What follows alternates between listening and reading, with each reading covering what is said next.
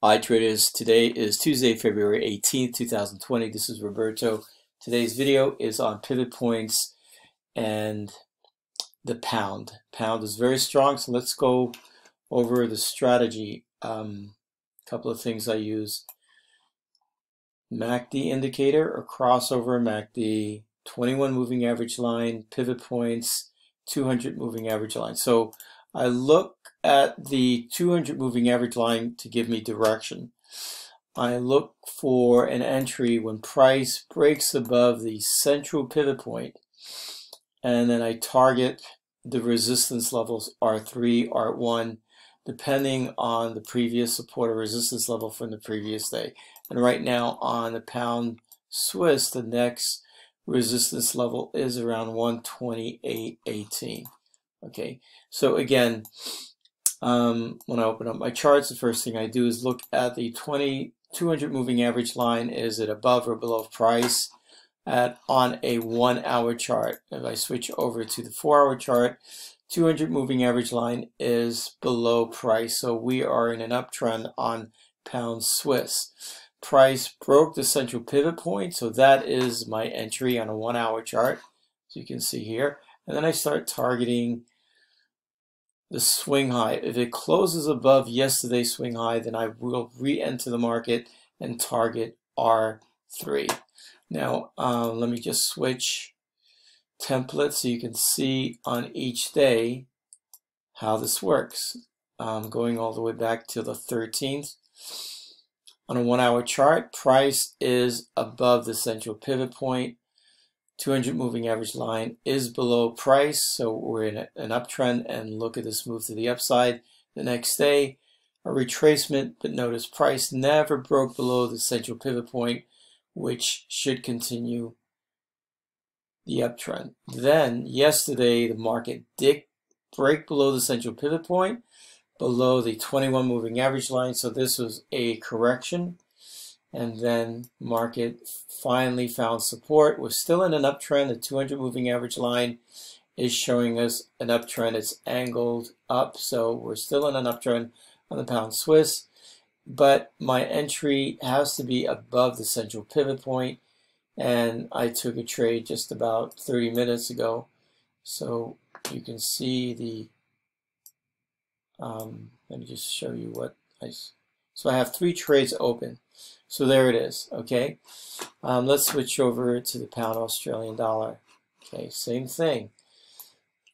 Okay, price is above the 200 moving average line on a 4 hour chart, and on the 1 hour chart, price is above the 21 moving average line, and it crossed above the central pivot point, which is my trigger. Okay, and I'm targeting 195. That's R3, so I will be exiting this trade in a minute. So let's switch over to a different template, and you can see the same thing every day. Historically, pivot points starting from the 13th, price broke above the central pivot point, even though the 200 moving average line was above, which telling us that the market was still in a downtrend. But if we look at the 4 hour chart, the 200 moving average line, it's here. So we're still in an uptrend on the 4 hour chart, and we always favor the higher time frame. So on the 1 hour chart, all I needed was price to break above the central pivot point and above the 21 moving average line. My MACD indicator, 2 lines of MACD are crossed to the upside. Finally broke the 200 moving average line on the 1 hour chart, and there's your rally. A bit of a retracement, and then yesterday we had a retracement, a deeper retracement, price breaking below the central pivot. I would have taken a short on this position, but knowing that the overall direction of the market is to the upside, I would have exited this trade, and this was a trade signal that went out, and we exited down here at 193.60 area.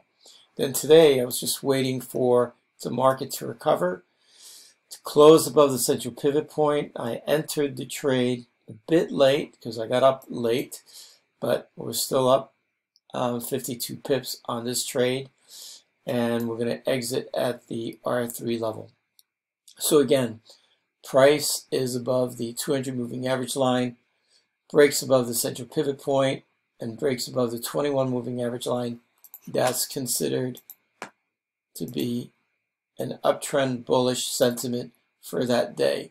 Yesterday we had a bearish sentiment, so we would be selling below the central pivot point and buying above the central pivot point. Let's do one more. Pound dollar was in a downtrend. Broke below the central pivot point. Let's go to the template. Notice yesterday price broke below the central pivot point, below the 21 moving average line, but we're still in an uptrend based on the 200 moving average line. So we know this is just a retracement.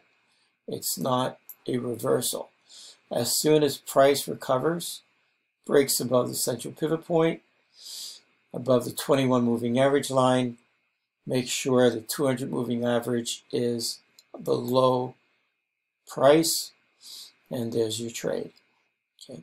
I hope you enjoyed this video. If you have any questions, just sign up, email me.